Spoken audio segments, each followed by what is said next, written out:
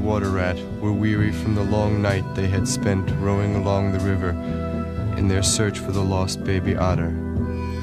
And then at daybreak, they heard the sound of a familiar enchanted piping, and it led them to a small island.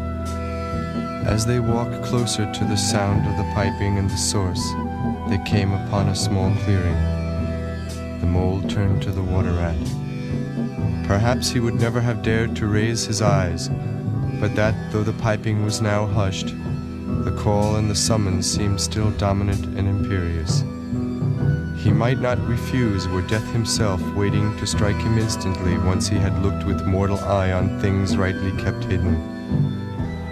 Trembling he obeyed, and of the imminent dawn, while nature, flushed with fullness of incredible color, seemed to hold her breath for the event, he looked in the very eyes of the friend and helper. He saw the backward sweep of the curved horns, gleaming in the growing daylight. He saw the stern hooked nose between the kindly eyes that were looking down on them humorously, while the bearded mouth broke into a half smile at the corners. He saw the rippling muscles on the arm that lay across the broad chest, the long, supple hand still holding the panpipes only just fallen away from his parted lips. He saw the splendid curves of the shaggy limbs disposed in majestic ease on the sword. And he saw, last of all, nestling between his very hooves, sleeping soundly in entire peace and contentment, the little, round, podgy, childish form of the baby otter. All this he saw for one moment, breathless and intense, vivid on the morning sky. And still, as he looked, he lived. And still, as he lived, he wondered. Rat, he found breath to whisper, shaking. Are you afraid? Afraid, murmured the rat, his eyes shining with unutterable love. Afraid of him? Oh, never, never. And yet, oh mole, I am afraid. Then the two animals, crouching to the earth, bowed their heads and did worship. Sudden and magnificent, the sun's broad golden disk showed itself over the horizon facing them, and the first rays shooting across the level water meadows took the animals full in the eyes and dazzled them. When they were able to look once more, the vision had vanished, and the air was full of the carol of birds that hailed the dawn.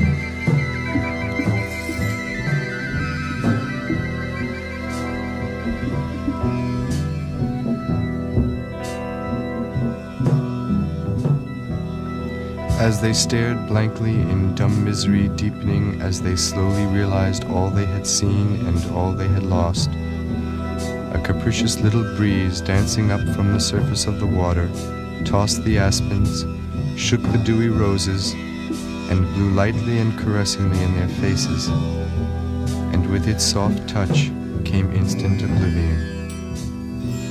For this is the last best gift that the kindly demigod is careful to bestow on those to whom he has revealed himself in their helping.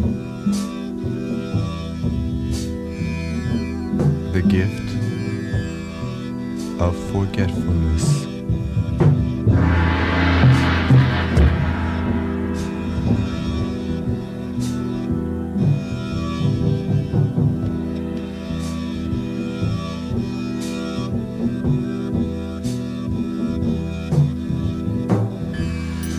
Be sweet to those whose fairness shows, and remind them the good things they've chosen. There is but one true daddy.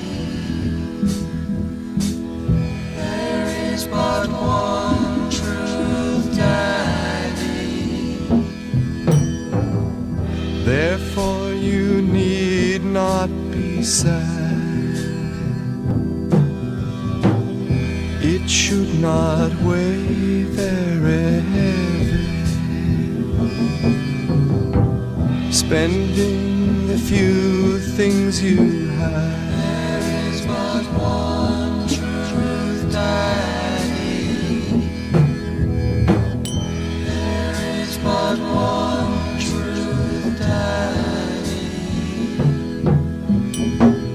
Besides, it seems like a good life. But one truth. The promises made for your past. There is but one.